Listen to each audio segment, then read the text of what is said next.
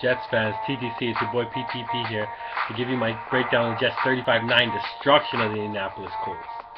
Now, first off, anyone who watched my last video knows that this played out exactly as I said. I'm not here to blow my own horn, but we did all the things that we needed to in this week. We were able to run the ball. First time in a long time we ran the ball consistently and dominantly. I know it's just the Colts. We can't really blow our own horn on this one, but you know, it's just good to get that momentum coming into a big game against the Pats next week. A couple other things is the defense was looking really nice. We finally seemed to get some pressure.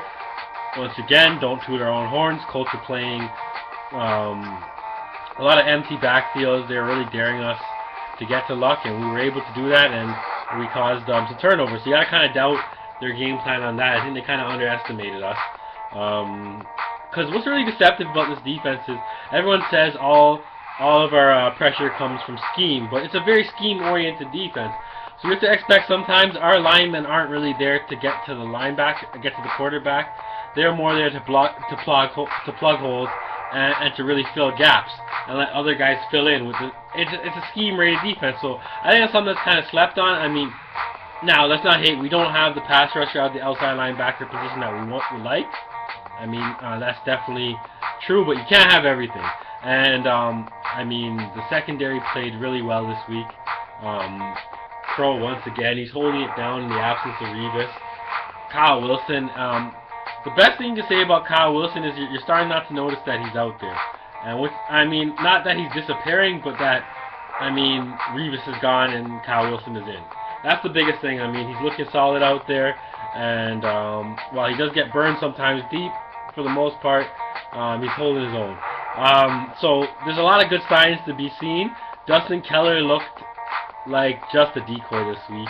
We really want to get him back to a place where he can really be a part of this offense. I don't know when he's going to be completely healthy. That's a big thing we need for the Jets. Now, first off, the division is a dead heat now. We're all 3-3. I don't even know what to say.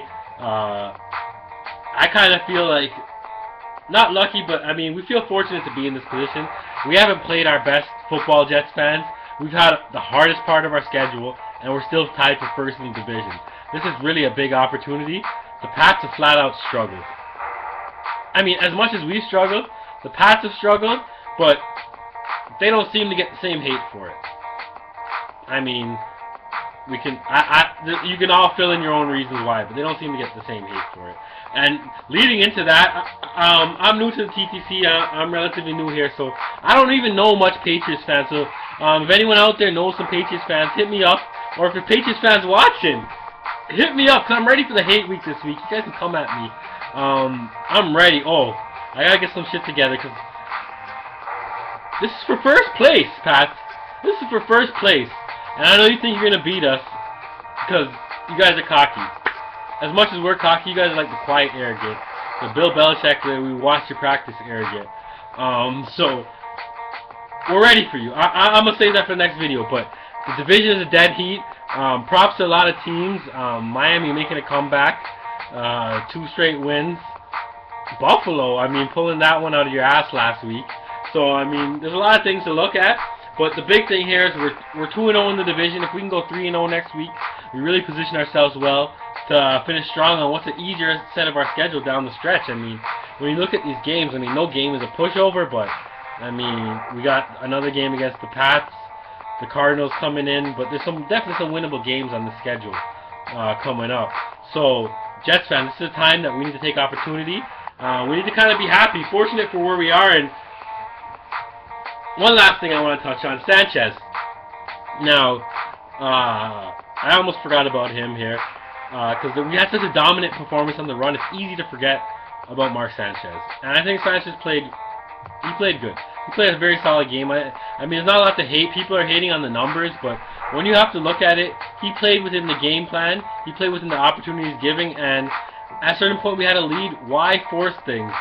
We have a good defense. Why take those unnecessary risks?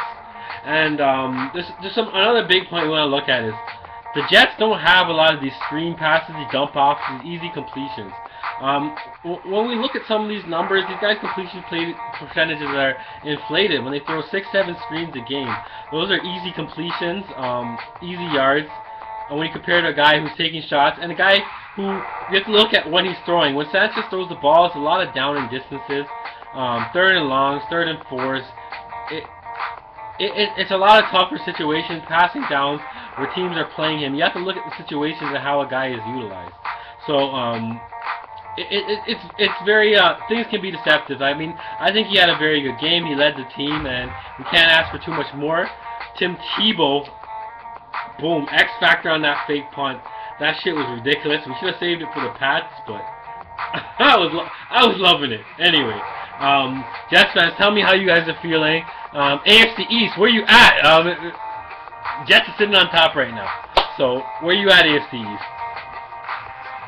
And we'll see you guys next week. I can't wait for this 8 weeks. Pats fans, I'm ready for you. You better hit me up.